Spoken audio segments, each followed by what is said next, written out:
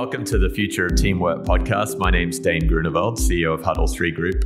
And today I'm pleased to welcome a fellow Australian onto the show, Garry Ridge. So Gary's the chairman of WD-40, the founder of The Learning Moment, the culture coach. He's a busy guy and he's got a great story. So Garry, welcome to the show. G'day, Dane. It's great to be with you. And, I take that word busy. I don't like that word busy. I say I have an abundance of worthwhile work. Yeah. I see that. I see that in a lot of your postings, and that abundance mindset's very evident. A lot of passion, a lot of joy that you're bringing to team members and to those that you collaborate in the ecosystem with. Yeah, well, life's a gift. Don't send it back unwrapped. Yeah, I love it. I love it. So tell us, Garry, a little bit more about you. An Australian guy running this big company here in the US the last, 25 years? Yeah, I've been grateful and privileged to be the CEO of WD-40 Company, which is a US public company, for 25 years. One of the publications in Australia that you would know, the Australian Financial Review, wrote an article a little while back, and they said that I was the longest serving Australian of a US public company. So I guess that says something, what it is. Yeah. But, I was born in Sydney, grew up in a little suburb of Sydney called Five Dock, went to Drummoyne Boys High School, left school, was interested in retailing, worked for a retailing organisation in Australia that was pretty well known back then called Waltons, not in business anymore. I actually have a certificate in modern retailing dated 1972, which I'm sure is quite outdated now. But from there, I worked for a wholesaling company in sales and marketing, and eventually ended up working at a company called Hawker Pacific, which was the licensee for WD-40 and Armour All in Australia. And that's how I got to know the people at WD-40 Company. And back in 1987, the license was coming to an end, and the company was really getting curious about building the brand globally, and they invited me to join them, which I did on July 4th, 1987, with a fax machine under my bed. That's how I opened the Australian subsidiary. And I worked for about 6 months putting the company together, and we launched in January 1988. And I worked out of Australia, mostly in Asia, from 88 to 94. And then in 94, I was having a conversation with my then boss, who was the president of the company. And I said, "Is there anything else you'd like me to do?" And he said, "Do you want to move to the US?" And I said, "To do what?" And he said, "Help us take the blue and yellow can with a little red top to the world." And I thought, that sounds pretty exciting. When's the next flight? Well, it wasn't that simple. But I moved over in 1994, and he retired 3 years later in 1997. And for some reason, the board of directors then of a US public company thought this Aussie guy who'd never been to Wall Street might be okay at leading a US organization. And that's where it all started. 25 years later, here we are. It's been quite a journey. Congratulations. I mean, it's a great story. And I love, just before the show, you and I were talking and you said, well, that's the 25-year apprenticeship. So tell us a little bit more about, the 25-year apprenticeship and where you're focusing your passion and energy now. Yeah, I'm true about that. I feel like the 25 years I've just spent has really put me where I need to be to make the big difference I think I can make. And I call it the 25 years apprenticeship in leadership. And in fact, just before our call, I was on the phone with my writing partner. We're writing a book called The Learning Moment, the 25 learning moments over 25 years. And it's going to talk about, the experiences and what I call scar tissue that I had along the way, because life is just a learning journey. And I was fortunate enough to have that journey. So now, I truly believe that business has the biggest opportunity ever to make a positive difference in the world. And I often say, imagine a place where you go to work every day, you make a contribution to something bigger than yourself, you learn something new, you're protected and set free by a compelling set of values, and you go home happy. Happy people create happy families create happy communities, and happy communities create a happy world. And Dane, I don't think you or anyone would argue with me that a little happier world right now might be a good thing. And unfortunately, around us we have all this toxic leadership that creates these cultures that people don't like. And, I wrote an article in LinkedIn a few months ago called The Great Escape. There's a lot of talk about the Great Resignation. This is not the Great Resignation. People are escaping these toxic cultures where they don't feel like they belong. They're not treated with respect and dignity. There's not an opportunity for continuous learning. That's not a purpose that they feel is bigger than themselves and they feel proud about talking about. And it doesn't have to be that way. And I'm looking forward now to helping leaders identify the elements of culture that they need to pay attention to build cultures where people actually say, I love going to work here. Yeah. No, I'm energized just listening to that. And I was reading on your LinkedIn profile, you had the Aristotle quote there too, which was 384 BC, I think you noted, pleasure in the job puts perfection in the work. And yeah, you're not wrong. And perfection in the work, as you've just said, allows people to go home happy, allows people to contribute to happy, healthy families, happy, healthy communities, actually play a role in those communities. I think, sadly, business over the last 20, 30, 40, 50 years has been kind of a sit on the fence. You come here, you job, home. We don't really talk politics. We don't talk religion. We don't get involved in what's happening in the world. And there seems to be a bit of a shift happening driven by people. I think people are bringing, naturally there's a talent shortage, but people are bringing or commanding, I think, more time from their employers on what's important to them. Well, I think, we all wish COVID wouldn't have happened, right? But there's been some great learning moments from COVID. Yeah. And the first big learning moment is it gave leaders a slap up the side of the head. Yeah. Because people were saying to them, before COVID, I went to work, and we know the dismal employee engagement numbers that have been out there for decades. Yeah. How many times have we read year after year that, 70% of people who go to work every day are either disengaged or actively disengaged. And the amount of damage that does, not only to the people, but to the businesses, is enormous. And we've just gone, oh, okay, yeah, we should do something about that, shouldn't we? Yeah. Well, COVID hit, and the 70% of people who were disengaged said, I can't handle this anymore because my life is disengaged. Yeah. COVID has sent me into a roller coaster ride. So something's got to give here. And a lot of them said the give is I'm not going to come to work here anymore because I can't do it anymore. Yeah. And leaders have to wake up to that, and we can fix that in certain ways. Can't do it anymore is a very interesting use of language. It's not I don't want to do it anymore. It's I can't do it anymore. And I think there's a lot of truth to that. I think that COVID, like you say, it really threw a lot of people, a lot of communities into a state of shock and survival. And we became, in a survival mode, much more aware of what we could and couldn't do and what the toll was, rather than just kind of living in this numb state. So I think it's real. I think people can't do it. You can't engage them with ping pong tables or, trips to the beach. You've got to think about why can't they do it and how can we change. So I'm intrigued if you think about that capacity to do something, where you see businesses being able to, with your learning moments, where you see businesses being able to start unlocking that formula so that people can do it and want to do it. So let's think about the 4 pillars that I think that business need to think about. The first one is care. Mm-hmm. And care means your ego is being eaten by your empathy. Your empathy isn't being eaten by your ego. Yeah.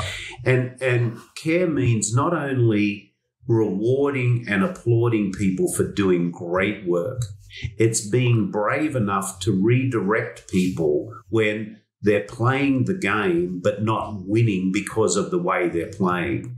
And so often we protect our own comfort zone at the expense of other people's development. Now, I know we're both Aussies, so we've got something in common here. We know what rugby is, right? Yeah. So let's look at this through the eyes of rugby for a minute. Let's assume that we are now the coaches of a great rugby team. So what's the responsibility of the coach? Number one is great coaches don't run onto the field and pick up the ball. No. Great coaches don't go to the podium to pick up the prize. What does a great coach do? A great coach spends time on the sideline observing the play with one objective only. That is to be able to advise the players how a different way of playing will help them win the game. Now, let's say one player in that game is not playing the best game. If that coach protects their own comfort zone by not redirecting that player, who loses? The whole team loses. Mm-hmm. The whole team loses. Mm-hmm. So the number one responsibility of a coach in caring is not only to be the cheerleader and okay, maybe a critic, but to redirect play. And that's so important. Yeah. The second thing is not only staying on the sideline, but great coaches spend a lot of time in the locker room. And what are they doing in the locker room? They're helping build trust amongst the players. Yeah. You know, you've probably read that great book, Legacy, written many years ago about the All Blacks and how, you know, they used to make them sweep out the locker room and do the things they need to do to make sure they were bonding together. So the first thing is care. Yeah. Brave enough to love, brave enough to redirect, and also not being selfish, which is protecting your own comfort zone. The second one is candor. Yeah. No lying, no faking, no hiding. Most people in organizations don't lie. What do? They fake and hide. Why? Because they're afraid. There's fear of failure. That's why you have to have the power of the learning moment. Yeah. And what's the power of the learning moment? A positive or negative outcome of any situation that needs to be openly and freely shared with all people. Yeah. The third pillar is accountability. What are you and I going to hold each other accountable for? And I tell you, most people let people down in life because there's not clarity around what are we holding each other accountable for. Yeah. So it's important that we know that. And the fourth one is responsibility. Are we brave enough to hold ourselves responsible for what really should happen? So care, candor, accountability, responsibility. Yeah. 4 pillars to look at building strong cultures within an organization. Yeah, and those, interestingly, are all very behavioral. So it doesn't really come down to how you design a job. It comes down to how you agree to operate together first and foremost. Absolutely. Yeah. And as you said, you know, great culture isn't about popcorn, pizzas, and singing Kumbaya on a Friday. Yeah. It's not about that. No. It's not about that. That's also the really hard stuff to achieve, because in a sports environment, you've got you do have a field, you've got a locker room, you've got competition that plays a game in a certain format. In business, it's never quite as simple as that. So as you think about those 4 pillars, Garry, and the 25 learning moments, not give too much away on the book, but are there any great examples of where you've been able to come in and interject a bit of care or candor into a team or into a business unit or something that really stands out in your mind? Yeah, I think there's also what language do you have in an organization that gives you the permission to act around those things? And at WD-40 Company, our second value in the company was we value creating positive, lasting memories in all of our relationships. Yep. And I can recall a time when I was in a meeting one morning and someone was not creating positive, lasting memories. And it was very out of character for this person that, you know, you've probably been in one of those meetings, Dave, where someone's sucking the energy out of the room and you don't understand why. So, you know, what do you do? Well, the first thing is you do nothing.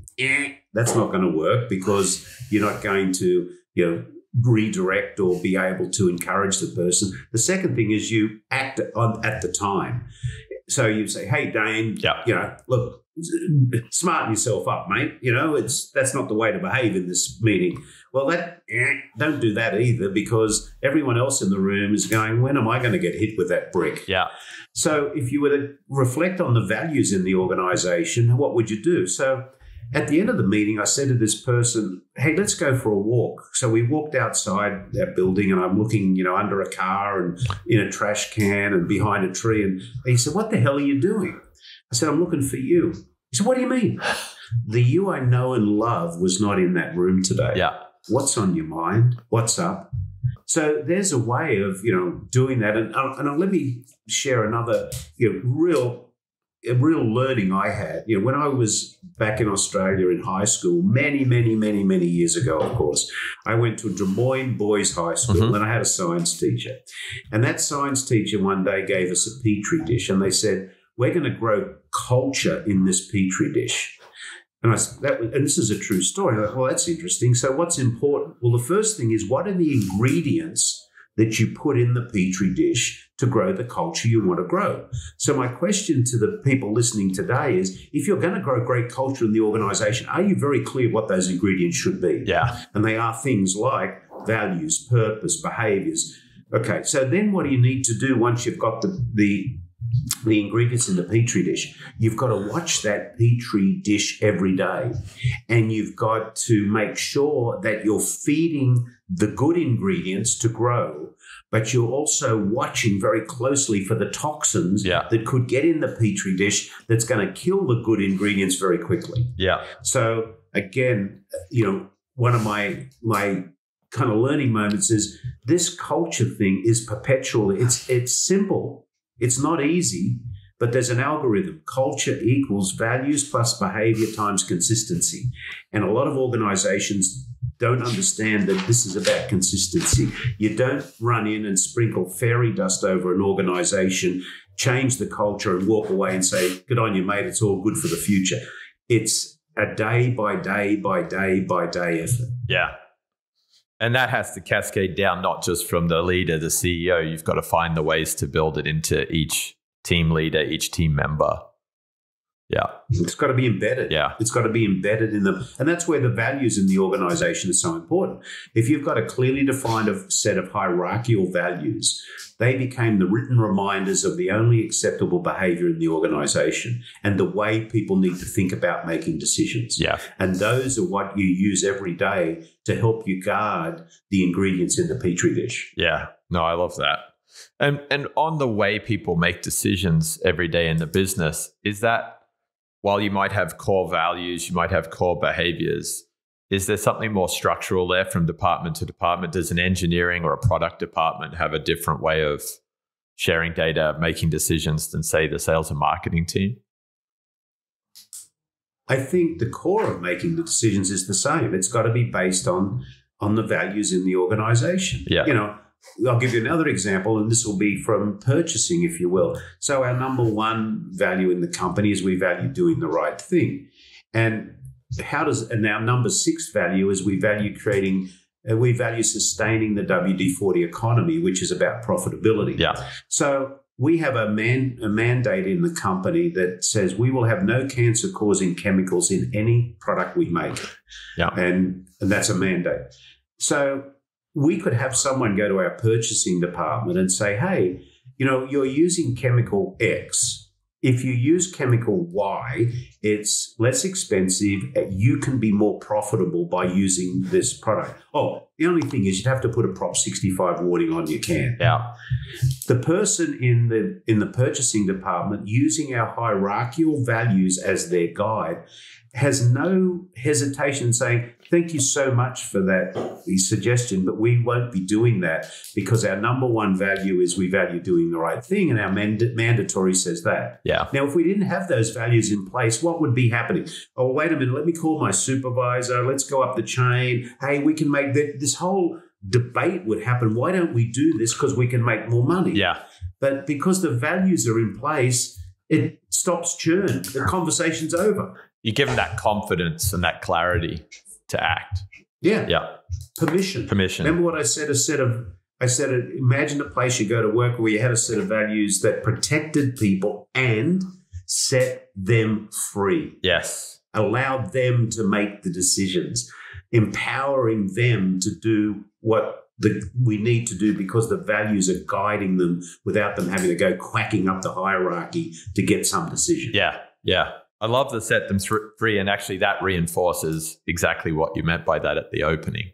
And that actually kind of takes us into a different realm, which is innovation.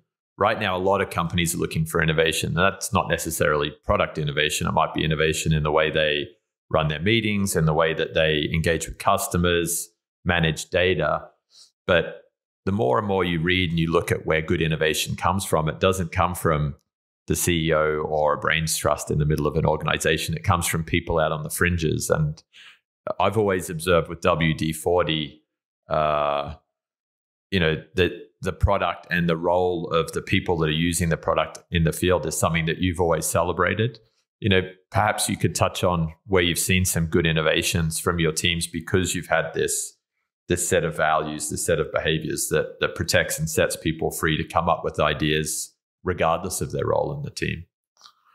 Well, I'll go back to quoting one of our values. One of our values is we value making it better than it is today. Yeah. That's one of our values. So we're continuously looking for ways of making it better while living our purpose, which is we exist to create positive, lasting memories, solving problems in factories, homes, and workshops around the world. Yeah. One of our biggest and most successful innovations has been our delivery system. Uh-huh. And, years ago, if you bought a can of WD-40, it had a little red tube attached to the side of the can, and you'd have to take the tube and put it into the actuator. Yeah. And when we talked to our end users, they said, if you could make this easier for us, so that we could get our job done quicker, we would really appreciate it and we would value that. So we initially developed our smart straw delivery system, which attaches the straw to the can. In its lockdown position, it sprays normally. When you flip it up, it locks out and it comes out of the red tube. So a mechanic who's working on a car in a garage that has to get the car in and out, and the quicker he gets it in and out, the more productive he is. Yep. Now doesn't have to look for the little red tube. And then on top of that, later on, we developed the same type of delivery system, but with an 8-inch flexible tube on it. So if that same mechanic had a car up on a hoist and he had a bolt that was behind a manifold that he needed to get some penetrant to loosen, now he can do it quickly without waste, saving time. It's better for him. It's better for the environment. It's better for everybody. So by living our purpose and using our values, our end users tell us how we can deliver better value to them, and then that becomes a win-win for everybody. Yeah. That's a great story. Actually, I did see one of your videos when you brought out the Flexi Tube on the can, and that was a cool video. It's an interesting theme in teamwork because we had a guest on the team recently called Kian Gohar, and Kian talks about innovation out there in the community and teaming out, which means it's not just your employees, it's your customers, it's your vendors, suppliers, and there's a perfect example of where everyday users are giving feedback to make your product stand out against the rest. Yeah, well, we do a thing, I think it's called ethnology. I can never pronounce it. Yeah. But it's where we actually go into the environment where our product's being used and we watch it being used in real life time and identify with the end users ways we can create a better product. Another great example is our WD-40 spray and stay gel. We had our end users tell us, we love WD-40, but could you help us with a product that doesn't drip? Because we want to get into situations where we don't want it to drip after we apply it. Yeah. We said, we think we can do that if 3 years later we come up with a product called WD-40 spray and stay gel. It's the original WD-40, but it's in a format when you spray it on to a hinge, it sticks. Yeah. And now it doesn't drip anymore. Now, our end users gave us that vision. Yeah, that's neat. Are there any examples where you had the suppliers downstream being invited into the team? Any of those, delivery systems where you're having to bring in people that are not WD-40 to come up with components or? Oh, yeah. Absolutely. We don't manufacture anything. Right. We outsource all of the technology that had to go in develop. We have our R&D center in New Jersey where we have 14 scientists in the tribe globally. But they are more the orchestrators of the work that needs to be done by outside parties. So we had top quality engineering firms helping us design what we needed to design, to make the dies that needed to be made for the equipment, to all of that. So we rely heavily on the expertise of those outside. Neat. So it's interesting. We've had a few guests on when we talk about teamwork, and they talk about the difficulties of teaming up with someone who's not part of your organization. They don't have your values, your behaviors, ingrained in the way that they operate. How do you extend that if you're partnering with those folks for engineering and design? Is that part of your onboarding and selection process for those partners? Is it part of your continuous kind of project management effort? Well, one of the first things we do with any organization is we put them through a values alignment. And if people are not, we can't work with anybody who's not aligned with our values. Got it. And the second thing is there's nothing like the freedom of a tightly defined brief. So we want to make sure that our brief is tightly defined, and whenever we have a RFP, part of the RFP is a values assessment.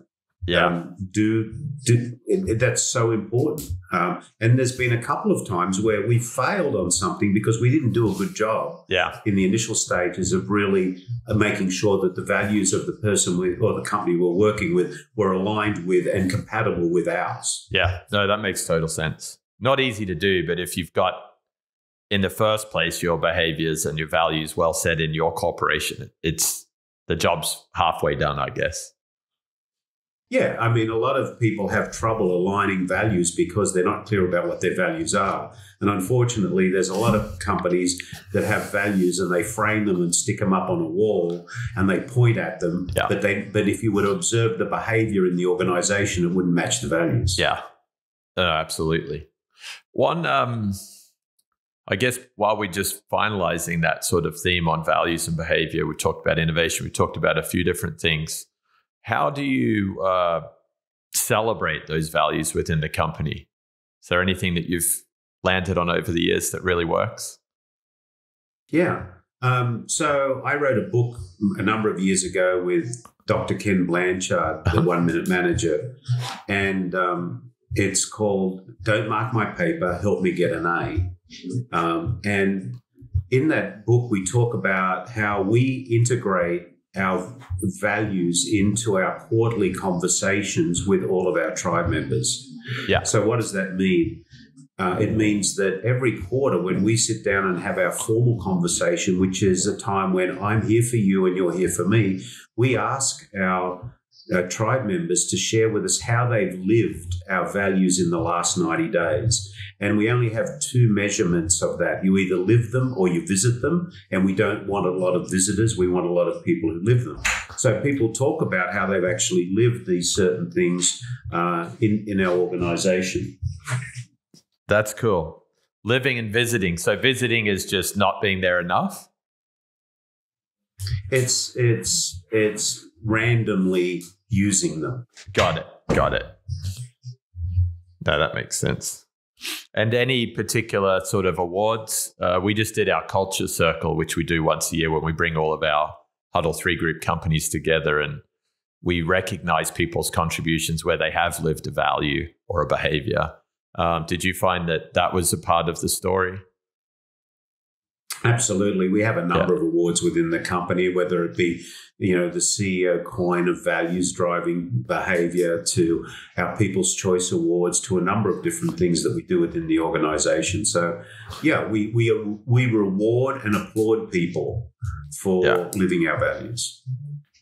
Yeah, I love the applaud, adding that in, because that's probably the bigger part. The reward's nice, but it's when they see all of their colleagues stand up and recognize them and give them the high five, the pat on the back, the cuddle. That's a winner. That's it. Yeah. Yeah. Public recognition of great behavior. Yeah. So as you move forwards now, Garry, the new book, obviously all of this technology that we've seen infiltrating the way that we work, particularly post-COVID, what are your, hopes? What is it that excites you about helping other companies kind of emulate some of the successes that you're able to design and deliver at WD-40? what excites me is we've proven at WD-40 Company over 25 years that by adopting a principle around having a highly engaged workforce with a culture with a competitive advantage, it benefits the people in the organization. 98% of our people globally say they love to tell people they work at WD-40 Company. And we operate in 17 countries around the world. We have a 93% employee engagement. 97% of people say they trust their coach, which is their boss. So, we've proven that we can not only positively impact people's lives by having them, work in an organization where they're respected and rewarded, but as a company, it's beneficial to the company because we've had a compounded annual growth rate of total shareholder return over 25 years of 14%.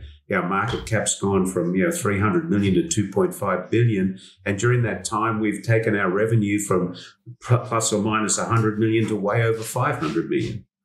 Yeah, that's huge. They're big numbers, and compound annual growth at 14% through those peaks and troughs is pretty outstanding.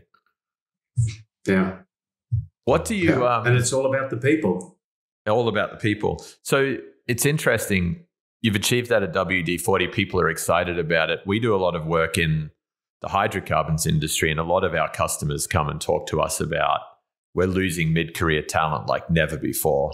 If you're a traditional oil and gas company and you're not investing in a renewables asset portfolio, that there's this social burden on the people.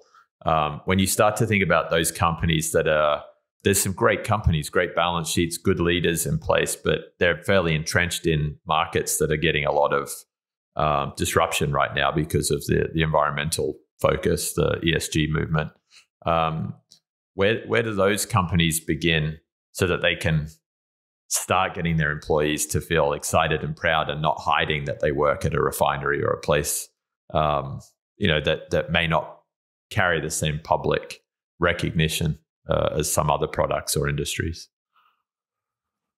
Well, I think the whole question of ESG is interesting. And, as Larry Fink has said, this is not going from brown to green. This is a series of changing colors along the way. So I think the first thing is the organizations have clarity around this is where we are, and that's reality, and this is where we're going. And we're going to be, proactive and proud about our journey along the way. Yeah. But not everything is going to be in this world. If we want to get back to 0, well, let's go and live like I'm the caveman. Yeah. So there's variations of this, but I think what's important is it's such an important topic that we're paying more and more attention to. So we will progressively make the world a better place if we're all doing our bit to do that. Yeah. And I think, as you say, owning it up front, this is where we are, this is where we're going. It's probably something that's not being said, that's silent in a lot of organizations right now. Yeah, I mean, let's be honest, this is where we are. We're here.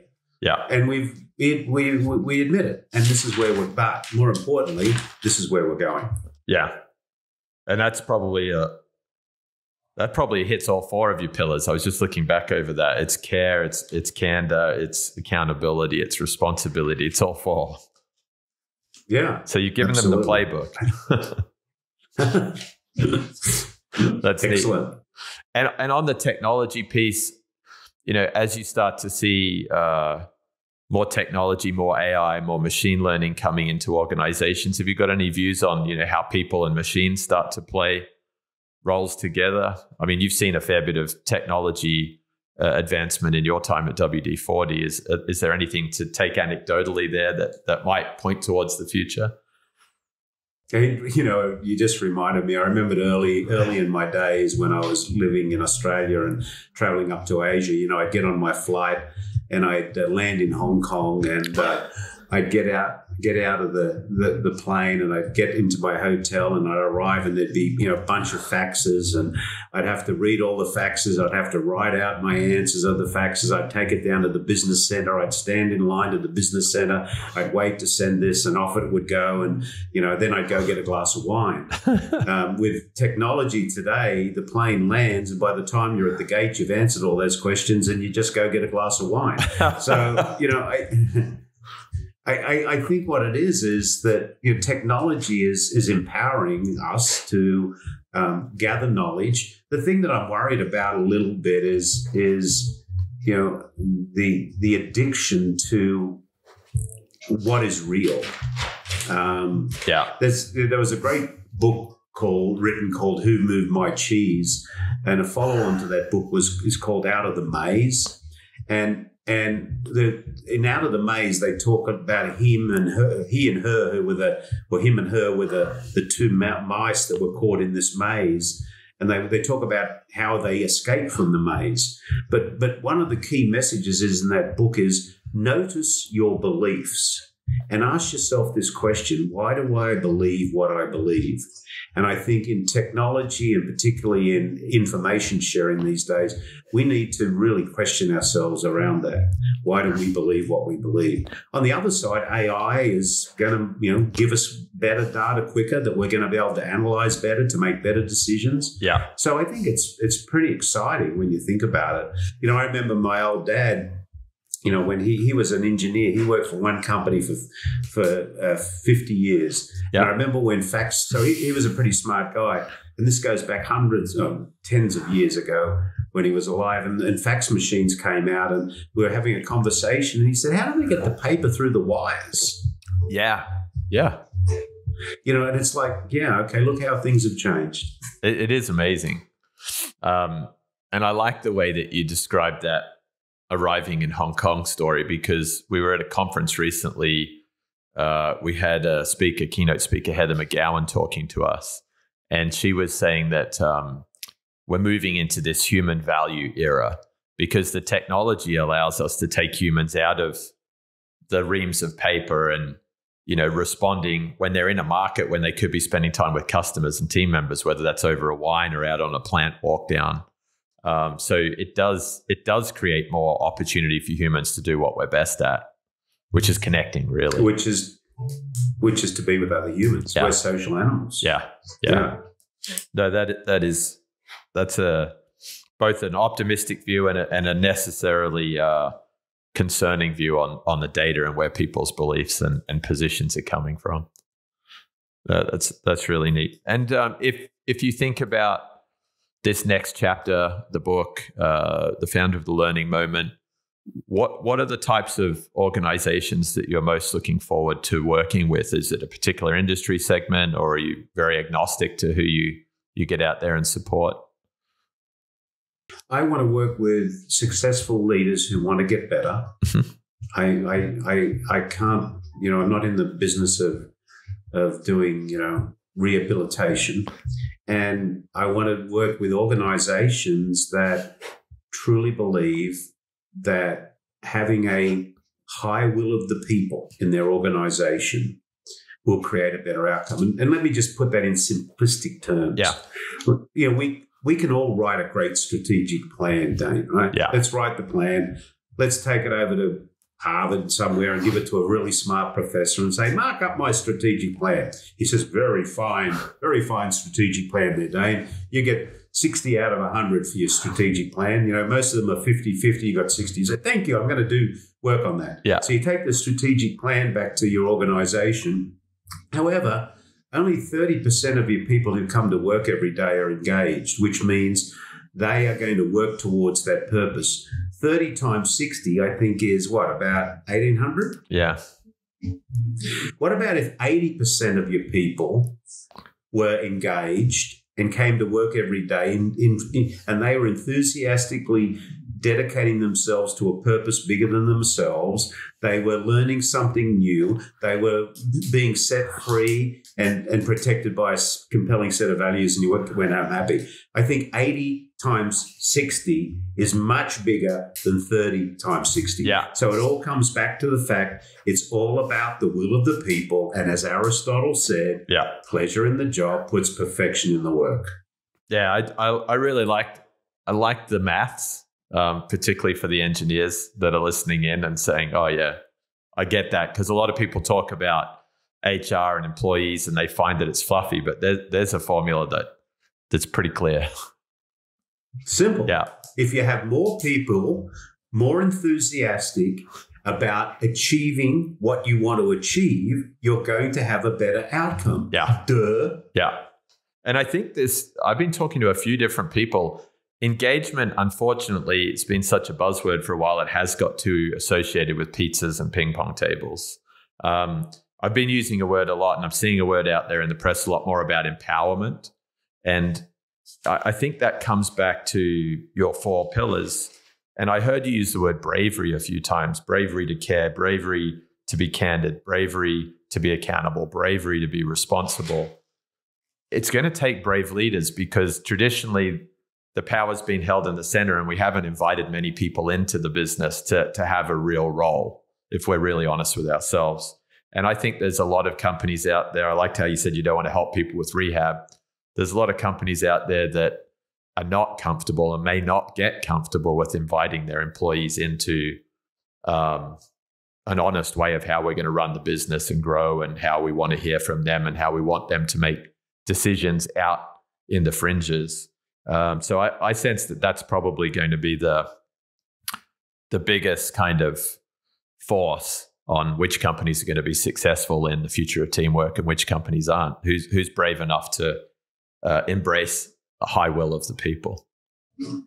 Well, they will go extinct. Yeah. They're dinosaur companies. Yeah. And that's why I call it the will of the people. People, empowerment is a great word too, engagement, but it is what's the outcome? Creating high will of the people. Yeah. Yeah. No, I love that. I think that's a really strong note to end on, Garry. It's been a wonderful conversation. And thank you for taking the time to share your story and your experiences. It's a very successful one. I'm excited for the next chapter. And perhaps if people do want to reach out to you, those successful leaders that are looking to go and keep building on success, how do they best reach you? So you can go to my website, www.thelearningmoment.net. Yeah. You can email me at gary@thelearningmoment.net. That's GARRY, 2 R's, at thelearningmoment.net. Or please follow me on LinkedIn because I share a lot of my scar tissue on LinkedIn. So please just search me on LinkedIn and follow me on LinkedIn, and I get messages and I always answer my messages. So.